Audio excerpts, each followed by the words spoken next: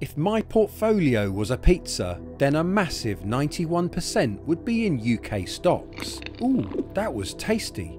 8% would be in US stocks. Nice. And 1% would be in other countries from around the world. Yes, that's absolutely delicious. Now you may have noticed that my portfolio is heavily weighted in UK companies, but these companies are nearly all large cap global giants and members of the FTSE 100, which on average generate 80% of their revenue not from the UK but from around the world. In this video, I'll go through my entire portfolio and reveal its performance in the first quarter of this year and since I started way back in 2009.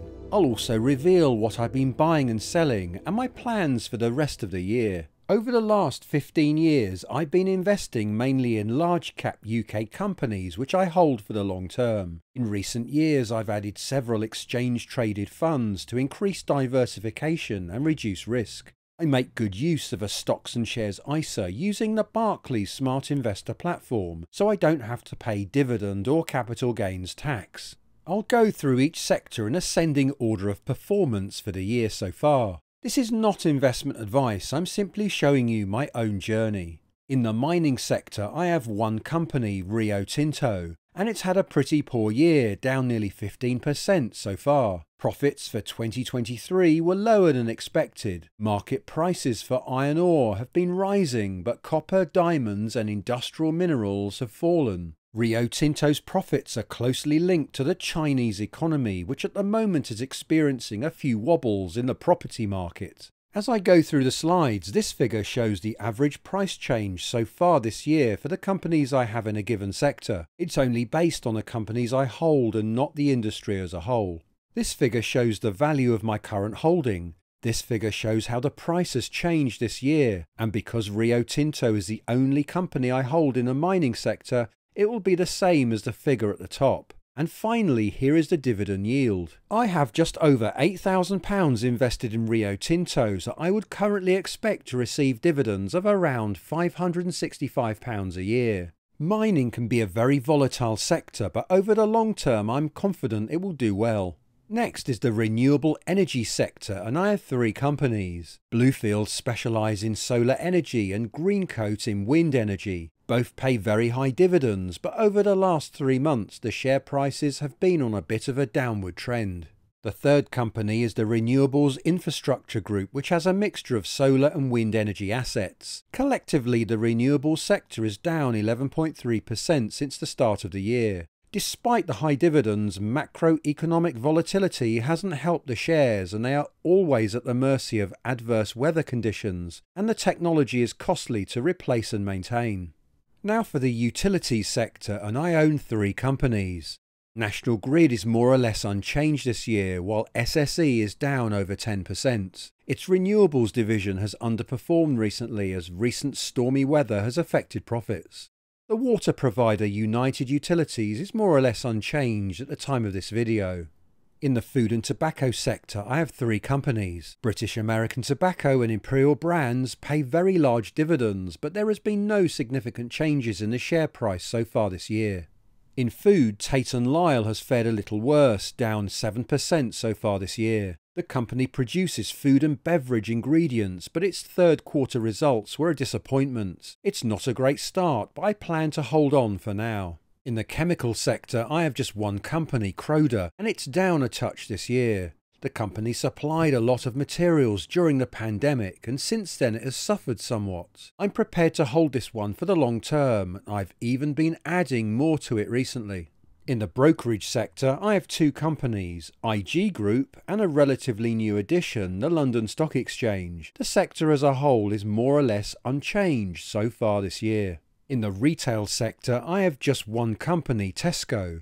It's had some difficult times in the past, but it's performing much better lately and is on the slow path to recovery.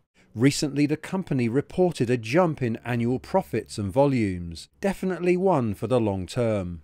An ETF now, and this one has the ticker code ISF and simply tracks the FTSE 100. It's up slightly on the year and pays a dividend of 3.8%. Here are the top companies you would own. It's weighted by capitalization, so although you would have exposure to all 100 companies, 8.4% would be in Shell. When I can't decide what to buy, I sometimes just add a bit more to this one.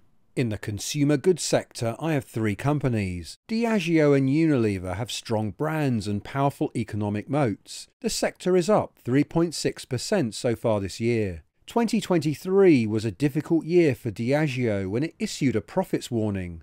Things have improved somewhat this year, and it should hopefully do better going forward. Unilever has recently announced plans to separate its ice cream business. It will be interesting to see how this affects performance. The third company is Haleon, which was spun off from GSK in 2022. It's up slightly this year and its dividend is rising. Here are some of the brands which Haleon owns. In the oil and gas sector, I have 2 companies, BP and Shell. BP is up 5.7% this year and it also pays a decent dividend spread over 4 payments a year. Shell is the UK's largest listed company and also pays an above average dividend. Since 2009, BP has paid me over £11,000 in dividends and Shell has paid me over £10,000, giving a grand total of £21,240 in passive income. The oil and gas sector can be highly volatile, however, and it really can be a roller coaster ride at times. Next is an exchange-traded fund. This one has the ticker code VHYL and is up 5.6%. The yield is 3.5% and you get exposure to almost 1,800 mid to large cap companies from around the world which pay higher dividends. Here are some of the largest ones you would own. I plan to add more to this ETF in the months ahead. In the pharmaceutical sector, I have 2 companies which I've held for over a decade. The sector is up nearly 8% this year thanks to the recent performance of GSK.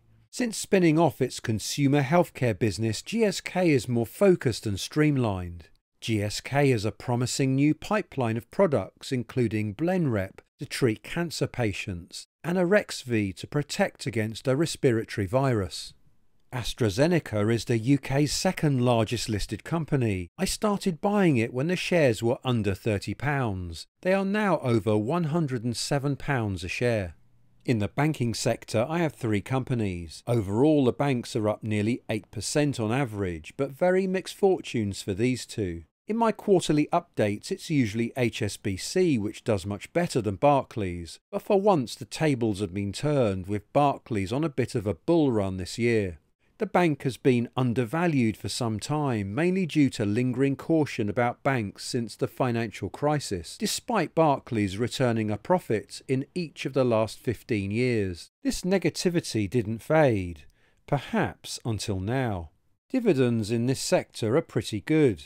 The third company's Lloyds and it's also had a decent year. Is now the time to start investing in UK banks? Let me know your thoughts in the comments section. My own portfolio is with Barclays, but they are quite expensive and there are more cost-effective options out there for those with smaller portfolios or who are just starting out. If you want to get the ball rolling on your own investing journey, then Trading 212 will start you off with a free share worth up to £100. Just click on the link in the video description. Next is my S&P 500 ETF and it's had a good run this year, up over 10%. You get exposure to 500 of the largest US companies in just a single share. The ongoing charges are incredibly low at 0.07% and there is even a small dividend spread over 4 payments a year. I've been adding plenty to this ETF recently.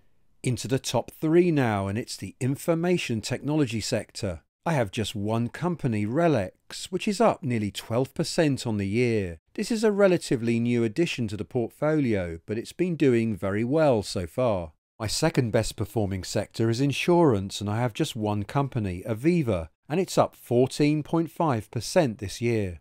It also pays a good dividend of 6.7%. Aviva is a more streamlined and focused business these days. It is making acquisitions and has also reported strong organic growth, and I'm confident it will do well over the long term and will hopefully continue to churn out decent dividends. And there is no surprise yet again, the highest performing sector is defence and aerospace. BAE Systems is up 21% as countries around the world have boosted their defences. Rolls-Royce is up 43% as we all return to the skies. Rolls-Royce is now the largest holding in my portfolio. Over the last couple of years, I've invested £11,000 into the company, and the investment has grown to nearly £50,000. Now for all my buys and sells this quarter, and all I ask in return is a quick tap of that like button, as it really helps out the channel. With the portfolio now paying out an average of over £1,200 a month in dividends, I don't always have to put new money in to buy more shares. Here are all the purchases I've made so far this year. I've put more into my S&P 500 ETF than any other share. I buy it when I fill up my ISA. I can keep it outside as it has a very low dividend yield. Relex is a relatively new addition. Its dividend yield is low, so that's another company I buy outside the ISA when there is no more room. As I already mentioned, Diageo has had some difficult times recently, so I've bought a few more shares on the cheap. I've also added more to the London Stock Exchange Group and also Croda, both of which I keep outside the ISA as their dividends are low. And finally, I've added a bit more to my long-term favourite Unilever. Even without ice cream, it's still going to be a very tasty part of my portfolio. There have been no sales at all in the first 3 months of the year. To see what I do next, just hit the subscribe button. It's absolutely free. So what are my plans for the months ahead? Well, I intend to add more to all my ETFs. Rolls-Royce has started to dominate the portfolio, so I'll probably give it a bit of a haircut. And I'm a bit concerned about solar energy. Maybe a tough decision has to be made. Let me know your thoughts in the comment section. Cash in the portfolio currently stands at 5,682. Now for the portfolio performance this year. At the end of 2023, the portfolio stood at 415,000, and at the end of March 2024, the portfolio stands at 455,000. £8,700 of new money has gone in, giving me a net gain in value of £30,000 for the first 3 months of this year. That's a 7.3% gain. I'm now going to compare the performance of the portfolio this quarter with other indices. To do this fairly, I'll strip out any dividends I've received so far this year. With dividend payments ignored, the net gain is 6.5% for the first quarter of 2024.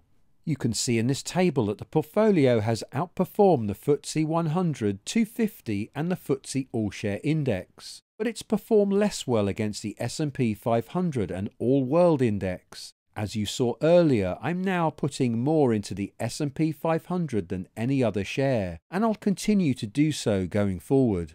Now for my overall performance since I started in 2009.